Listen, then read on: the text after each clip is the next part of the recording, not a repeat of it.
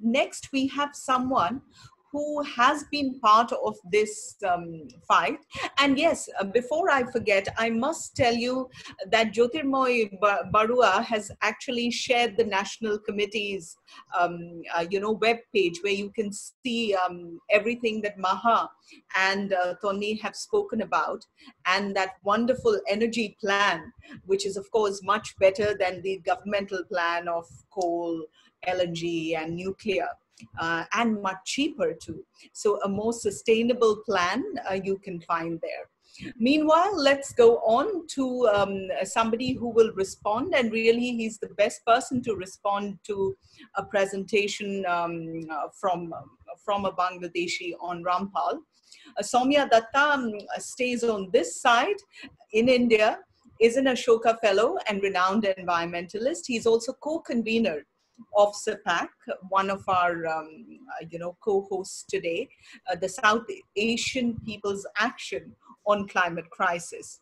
An environmentalist as part of the movement for advancing understanding on sustainability and mutuality, which they call MOSAM. He's also part of the Bharat Jan Vigyan Jata and the India Climate Justice Network. Soumya is an advisory board member of the UN Climate Technology Center and Network. Soumya Dutta, who is really, I think his heart is in the Sundarbans and in all these movements in Bangladesh that hope to conserve it. Soumya, the mic is yours. Thank you, Vidya. Thank you everyone who presented before me. My involvement with Rampal struggle started in late 2014, early 2015, when there were some big conferences in Dhaka on Sundarbans. Different groups organized conferences, discussions, and I was invited to speak on basically energy and the relationship between energy and development. Then I participated in the 2016 Long March and even beyond. We went to the Rampal site, talked to lots of people, maybe 200, 250 people, local people all the way. So I'll be presenting very quickly because Tanni's presentation brought in a lot of this Rampal issues, and Maha also presented on the energy issue, but I'll add some points which have been missed out. One of the major objections by both the Bangladesh and Indian groups, activist groups, environmental institutions, is to Rampal is it's not only a question of carbon emission. Bangladesh carbon emission is not a very major factor compared to the global. In fact, globally, we burn around 7.56 billion tons of coal. This will be adding another 5 million tons of coal. But the major impact will be on the Sundarbans. And apart from the factors that Tanni said, there are very critical factors. Like she mentioned about Amphan. When Amphan hit West Bengal, Amphan destroyed 10.5 lakh houses. That is over 1 million houses in West Bengal Park, only in 3 districts. But since it had to, of course, the speed went down because also of landfall. Cyclone speeds reduced on landfall. But another big factor was the friction coefficient of the Sundarbans, the forest, which was totally denuded in the area that it hit in the West Bengal. So Bangladesh really didn't get huge impact from one of the largest cyclonic storm in the last century, 100 years. Amphan reached category 5 stage at one point. So this also gives us the importance of Sundarban. But how does Rampal connect into it? See, if you are building a big coal power plant, which will be emitting anything between 8 million tons of carbon dioxide, some sulfur dioxide, there will be a huge amount of acid, which is called acid rain, which will be coming down with the rains. And the mangrove forests are very sensitive to the pH value, to the dissolved oxygen, to the water temperature. So if you disturb this balance, mangrove forests die out. This year in January, I was in Indian Sundarbans in 8 islands in a big science outreach program. And in February, I was in the Bangladesh Sundarban with Mehdi and all. And we are finding this crisis one after the other everywhere. And then at that point also I mentioned this. And then in May 20th, Amphan hit. So if you are bringing in one big coal power plant will not destroy Sundarban. But we have already seen by holding the hand of Rampal, there are a large number of industries, coal forging units, cement plants, everything is going ahead because the land is available, power is available, connectivity is available, and water is available. The second thing is the coal power plant don't only emit a little particulate and carbon dioxide. There will be mercury. All coal contains mercury. Mercury is a neurotoxin, and the danger of mercury as a neurotoxin is increased if that area is a wetland, which the Sundarbans area there is. And all of us probably heard about the Minamata disaster in Japan. This will be a much larger scale, because the mercury, when it goes into water bodies, then there is a chance of turning into methyl mercury, and it goes into the water body, means fish accumulate. Fish is bioaccumulator. So all the pollution, the Rampal coal, the basin coal ash pond is situated right on the Pashur River. The barges that come in with coal, and now the barges that come in also with fly ash from India, there are regular barge sinking incidents happening in Bhola, Pashur, Sela, all these rivers in the Sundarbans. So the acidity, the emission, pollution level in the rivers are going up, and fish being a very large resource for livelihood and protein source for Bangladesh, millions of people in that area, probably 3 to 4 million people depend on this kind of livelihood, forest resources access and fish access, catching fish. So if you are actually allowing the entire fish resources to be poisoned, because as I said, fish is a bioaccumulator. So anything that is available in the water at a low dilution will be concentrated in the fish. And when the people eat those fish, it will be even more concentrated in our bodies. So we are in fact allowing the poisoning of all the human bodies that will be consuming the fish from there. Plus, we are allowing the poisoning of the water resources, changing their pH balance, their dissolved oxygen, because when huge amount of hot water, warm water is being will be dumped into Pashur River, the DO, the dissolved oxygen will go down, apart from many other changes. And that also creates huge problem for aquatic animals and aquatic plants. The entire aquatic life chain will be collapsing. And that we have seen in many other places. We have done work in Mundra, in the extreme western part, which is close to Pakistan on the other side. But Tata Mundra and Adani Mundra, what devastation they have caused. So there will be a massive impact on local population, and this local is not only Rampal. But apart from that, today, when I visited along with an India team 2016, the Rampal site, Mongla port, and the region around, there is a huge number of people whose livelihoods still are reasonably well carried out by catching crabs. And the crab is the large crabs that are available, and there is a huge number of wetlands, small ponds, medium-sized ponds. All these will be poisoned when you release so much of fly ash, so much of bottom ash and fly ash is dumped there, and so much of coal dust. So that whole area will be completely poisoned.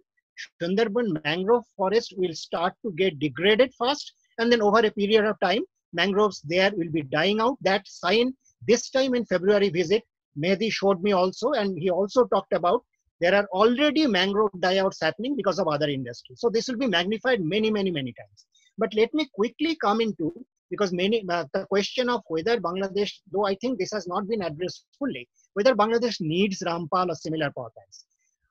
Maha talked about, Tanni talked about a little bit about the availability of electricity. But I don't think you can compare, if the comparison of megawatt hour to megawatt hour is not exact comparison.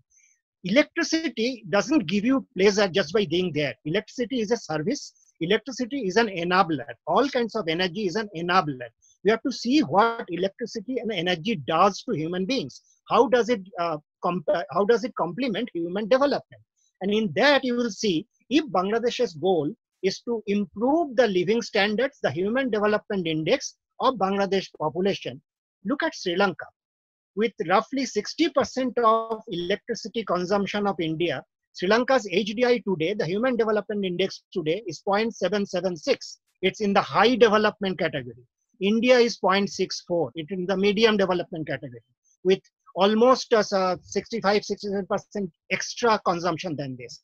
Bangladesh, with less than one-third the electricity consumption of India today per capita, is already at 0.61. So there are other routes of human development where you don't need to destroy your protective Sundarbans, where you don't need to poison the livelihood of your millions of fish workers, fish farmers, and fish catcher, both capture and culture fisheries. There are two kinds of fisheries that is practiced in that area, capture and culture.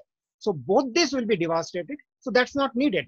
The other point that Bangladesh government, like the Indian government and several others, is not looking at is that over the last 15, 16 years, the amount of energy needed for a certain amount of even GDP. GDP is not a very good indicator, but even this crude indicator of GDP, if you want to create extra $1,000 GDP, how much energy you need to give? We are all still using the 1970s model and those 1970s economic calculation. If you see in 2003, India used roughly around 190 kg of oil equivalent to create every $1,000 of GDP. Today that is 90, less than half. In China, 231 was the figure in 2003. Today it is 120, half. So throughout the countries, throughout the world, if you see, the amount of even GDP creation is today requires half or less than half of the energy, total energy, because electricity is a part of total energy basket, primary energy basket. So Bangladesh today should not look around the worst, look towards the worst example. Bangladesh should look towards the better example. Other reasons being, Bangladesh is one of the most congested, most high population density countries. India has around 420, Bangladesh around 1200. So if you are destroying your livelihoods, your land, your forest, protective forest, the Sundarbans protect something like 3 crore people from cyclones and storms. And it's not only the wind, because people talk about the wind. When a big tropical storm comes, there are 3 components which damage lives, which damage property and infrastructure. One is the high-speed wind. Second is the storm surge. Third is the heavy rain. So both the first one, the high-speed wind and the storm surge, forest, particularly mangrove forests, which are very dense, are very good at slowing down, at reducing their impact.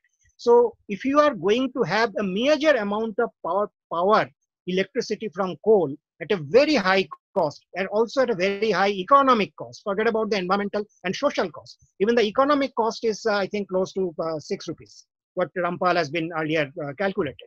So this is complete stupidity, complete madness. There are very good ways, not only renewable over a period of time. I know all of you talked about Bangladesh has indigenous gas, domestic gas until you move to more renewable, and that every kind of power, every kind of energy extraction has an impact. There is nothing called zero impact. Even renewable has an impact. Renewable has a land impact.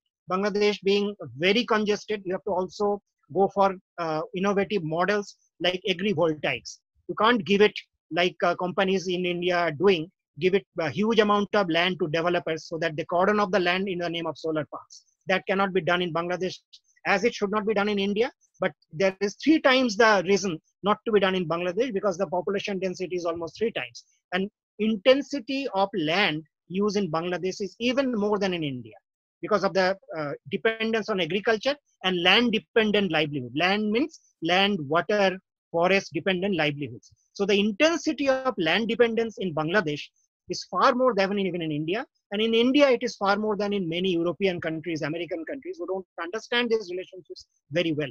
So I think there are ways, very clear ways, but I said even in the economic term, there are very clear pathways for if you want to develop your population, develop their standard of living, develop their qualities of life. If you just want to develop your GDP, even then, this Rampal and coal power plants are very bad investments. In terms of economic investment, these are very bad investments. So I think I'm out of my time with that. So I'll end here and I'll be happy to answer any question.